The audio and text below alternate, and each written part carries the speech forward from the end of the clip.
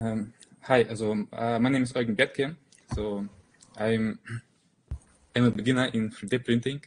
And in today's talk, I would like to tell you what it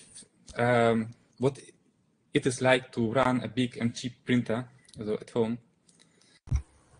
So, and first of all, what is a large and cheap printer? So, on this slide, I have a table with the best large printers I found. So, in my opinion, a printer is large if one of the dimensions is over 400 millimeters. I think that's the size. It is the size where a printer becomes unwieldy. And if you look at the table, there are two printers under $1,000. One of them is a Tronxy. And Creality, but the Tronxy, it has the cheapest price per cubic millimeter. And I got this printer. And we can see, in this talk, if it was a good idea to buy this printer. Here you can see some specifications. This is a Tronxy X5 SA Pro with a volume of 500 by 500 by 600 millimeters. And as you can see from the dimensions, this is a monster cube with a weight of 26 kilograms. It has a Core XY kinematics at the Bowden extruder. I will show what is it in the next slides. And the speeds is between 20 and 150 millimeters per second. It is an average speed. And you can print PLA, ABS, TPU, and PETG filaments with it. These are the beginner's filament. For better filaments, you need a better printer with a closed, with a closed chamber.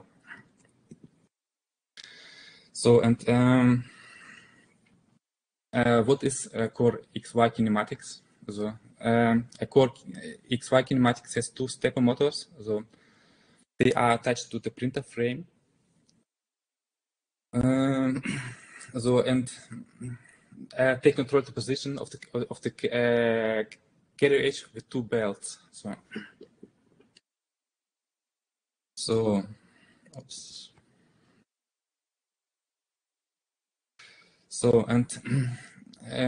How it works? If both motors move clockwise, the carrier edge moves to the left side. If both motors move counterclockwise, the carrier edge moves to the right.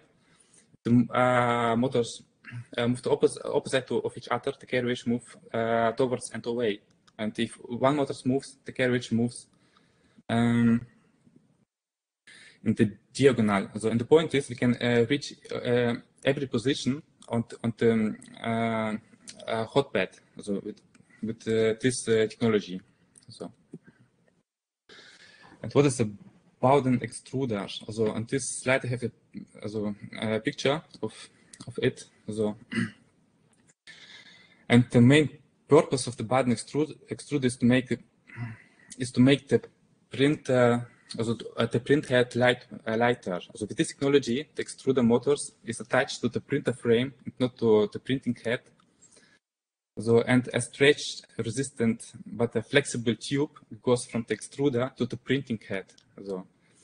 And the job of the extruder is to push the filament through the tube into the print head with a very high force.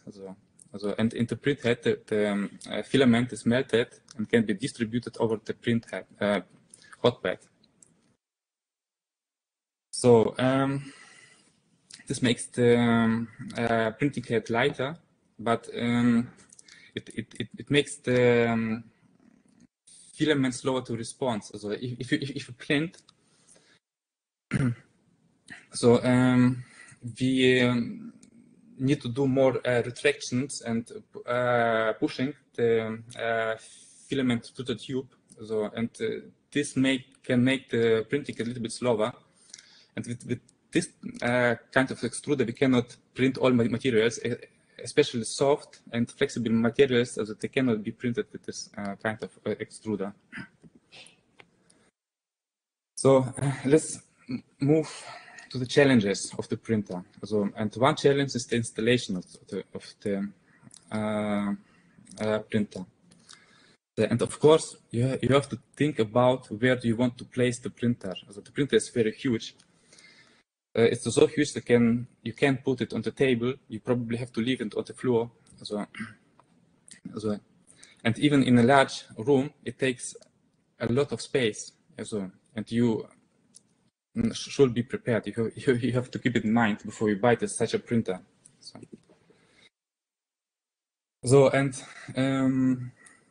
What I found is that this printer requires a mounting on solid objects. So it turns out that 26 kilograms is far too little weight for such a large printer.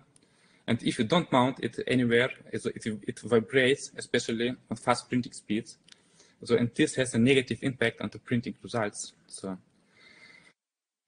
I did, I have temporarily attached it to my desk. And I'm thinking about to fix it on the wall or something. And there's another challenge, and for big printers, it is bed leveling. So first of all, why do we need a good bed leveling?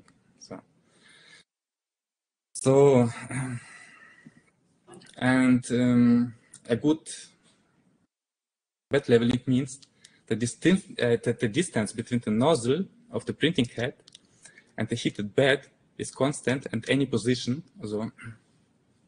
And it is repeatable. So if you start a new printing processes, it will start from the same position over the printing head.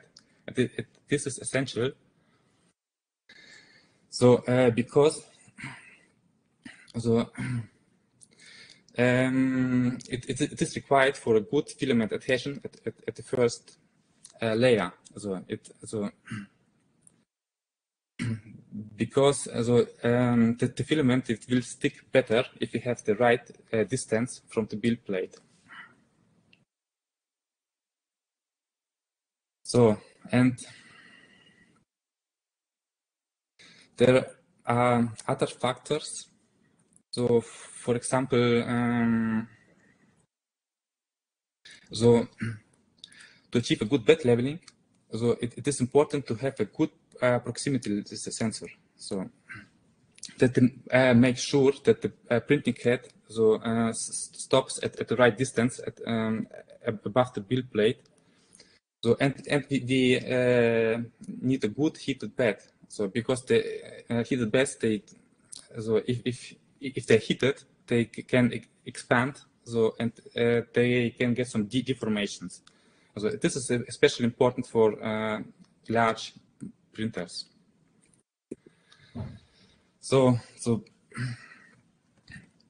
This is a picture from underneath of my printing head build plate.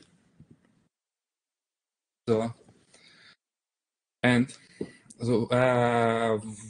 I noticed, I have a very, very low quality build plate. And if I hit this build plate, it deforms. It's almost impossible. To achieve that your nozzle is over your building plate at the same distance. And another thing, at cheap printers, they have mostly inaccurate leveling, proximity sensors or bed leveling sensors. So that means that the nozzle stops at different distances if you start a new process. What happens is that we get not enough. Our parts don't stick enough to the build plate, and they can get loose. And another thing of the build plate is very thin. It's made of some aluminum alloy. It is unknown. I don't know, but what the material is, but it's very thin. It bends if I apply some pressure on it. So, and again to the pictures, and the manufacturer, he tried to solve this problem by making more fixation points on the build plate. So on my build plate, there are 6 of them. So, but it doesn't solve the issue, but it makes the labeling of the printer more difficult. So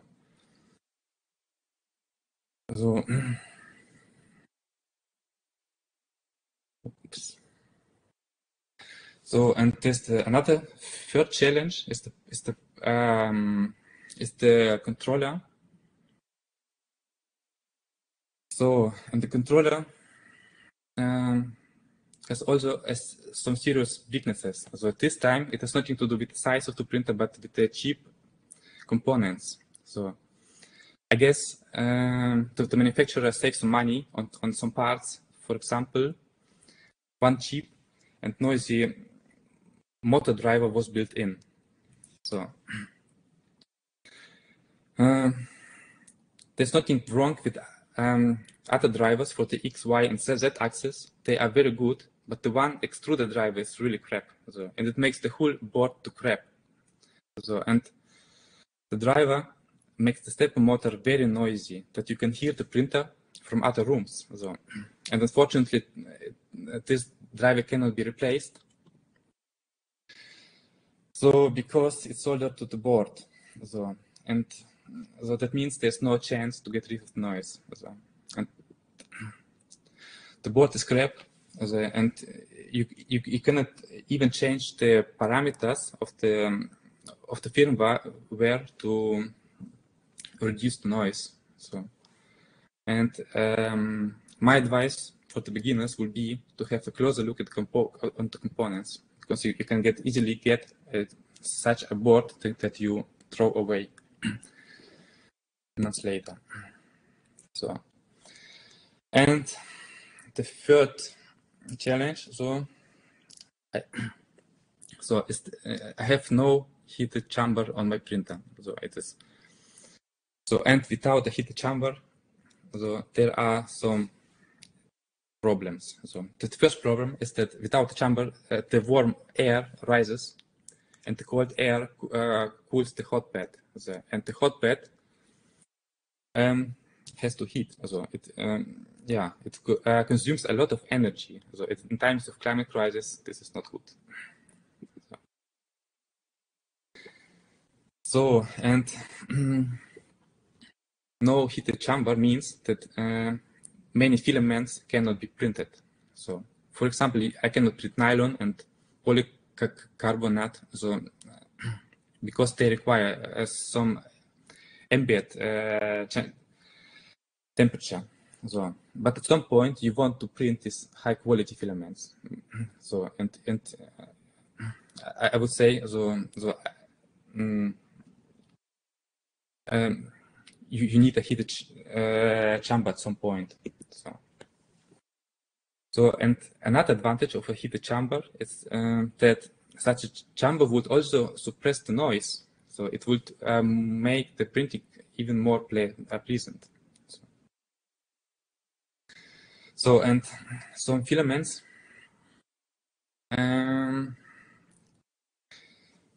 or especially large parts, so they need a chamber. So as I said, the nylon and polycarbonate, so they, if you don't use a heated chamber, so the filaments or the parts build up so much internal stress, so they will end up in warping or they come off of the plate.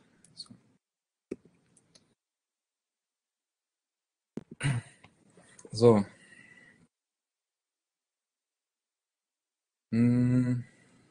I think I missed a slide here. So, because I modified my printer. So, and what I did, so I solved these problems. So some of them.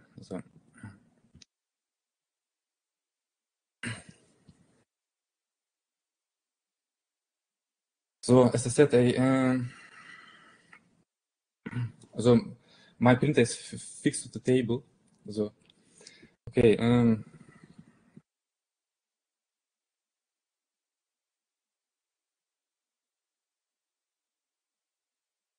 Okay.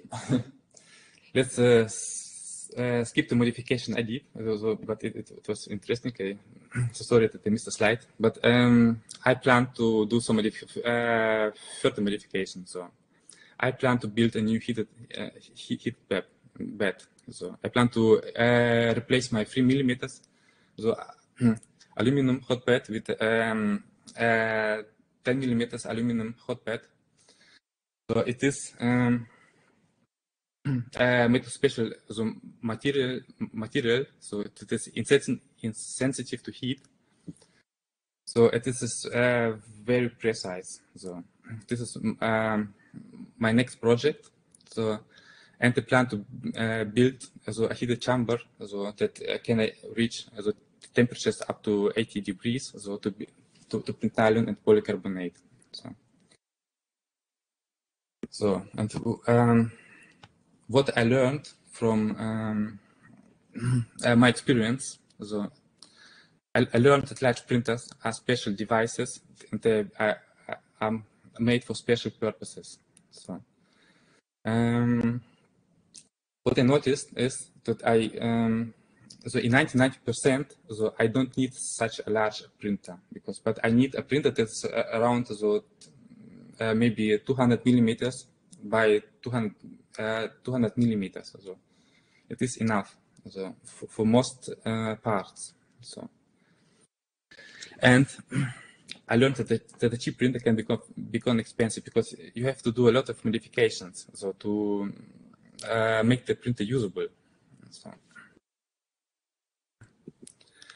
So and have some recommendations for the beginners. So if you are unsure, so start with a small printer. So because you probably don't need such a large printer. So it's waste of money. So it's difficult to maintain. So modification cost a lot of money. So they are difficult to do. So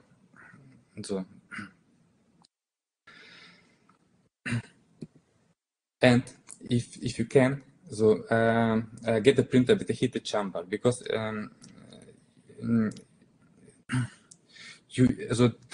beginner will be at some point very fast that he needs some advanced filaments for his projects.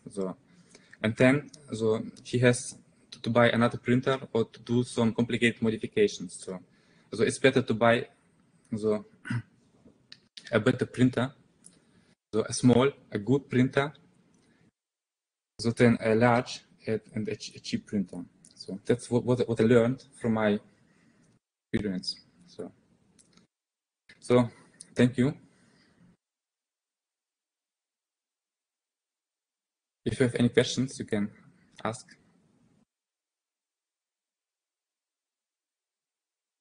I think so. I would have a question, Eugen. So from your experience, yeah, so you made these modifications, but overall, were you satisfied with your printer?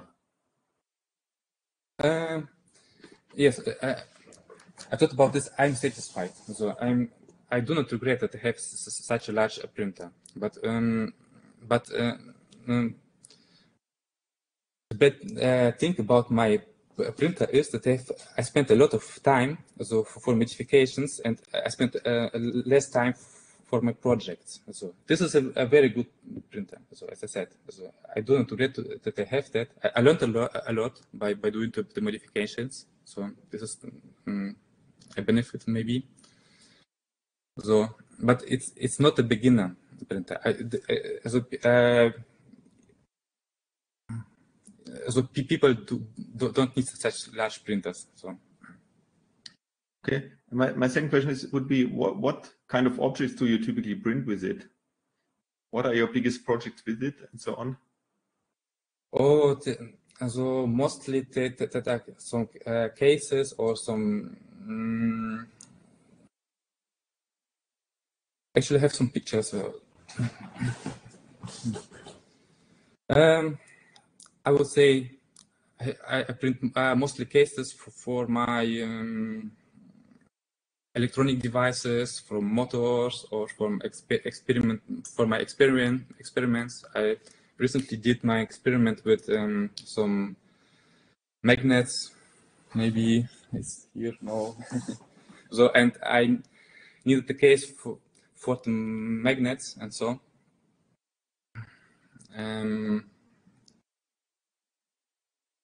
Yes, I think that's it. So, and I built my shelf. So, and I needed some parts for my shelf, so that I cannot buy, so in a store. So I just print them. So it took several days, but I did it. So.